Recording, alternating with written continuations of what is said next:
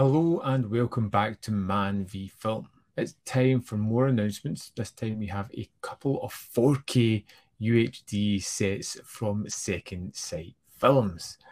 They really are killing it this year, releasing some awesome stuff. Let's dive in and have a look at what they have on show here. So first up, we've got It Follows Limited Edition 4K UHD and Blu-ray. It's out on August 28th. I love this film since I saw it in the cinema. It's been terrific for me. One that I go back to and just enjoy. I think Micah Monroe is terrific. Let's get into this release and see what it has to offer. So, a young woman is followed by a terrifying supernatural force after a sexual encounter with her new boyfriend. It's really kind of creepy and freaky. I love it. We have a dual format edition here, including the UHD and the Blu-ray with the main feature and bonus features on both discs. Second Sight Films 4K Master, produced in conjunction with the original post-production facility. Approved by the director, David Robert Mitchell. UHD presented in Dolby Vision HDR. We have a new Dolby Atmos audio track produced by Second Sight Films, a new audio commentary by Joshua Grimm, an audio commentary by Danny Lee and Mark Yankovic, Chasing Ghosts, a new interview with actor Keir Gilchrist, following a new interview with actor Olivia Lucardi. It's in the House, an interview with producer David Kaplan, composing a masterpiece, an interview with composer Richard Vreeland, A Girl's World, interview with production designer Michael Perry. It Follows The Architecture of Loneliness, a video essay by Joseph Wallace. There's also a rigid slipcase with new artwork. We get a 150-page book with new essays by Ann Bilson, Martin Quintero, Kat Ellinger, Eugenio Ercolani, Matt Glasby, Kat Hughes, Jenny Kermode, and Katie Riff, as well as 6 collector's art cards. I love It Follows. It is that creepy, unnerving kind of horror. It's kind of low budget. It's in this kind of strange world where they have these kind of clamshell book reading devices, things, yet it feels retro at the same time. I love everything about it, and I'm super stoked to get this on 4K UHD. Now, the second one is a film I haven't seen, Crimes of the Future. It's a limited edition 4K UHD and Blu-ray, which is available August 28th as well. So, in the near future, a couple of performance artists push the boundaries of taste and decency with daring shows of mutilation and organ mutation.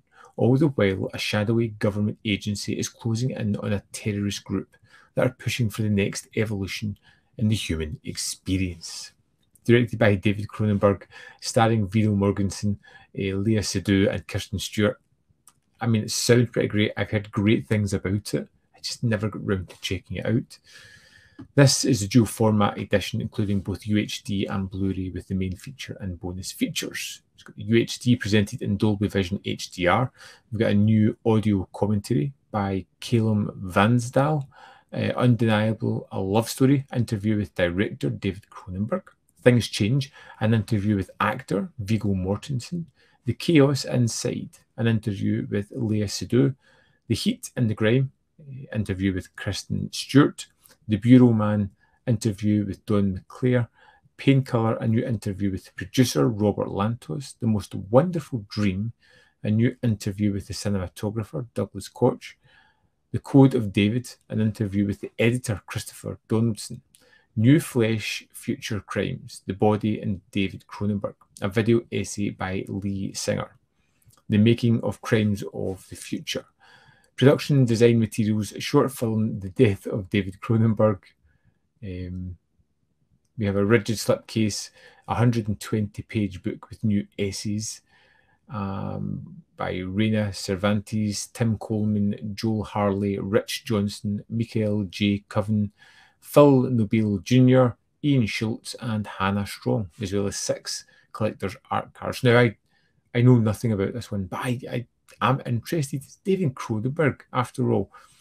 So of course I'm curious about this. Now, as usual with Second Sight films, you have your choice of which you would like to get. You can get the limited edition with the Blu-ray and the 4K, which is my preferred because I like having both formats. It Follows on 4K or It Follows on Blu-ray.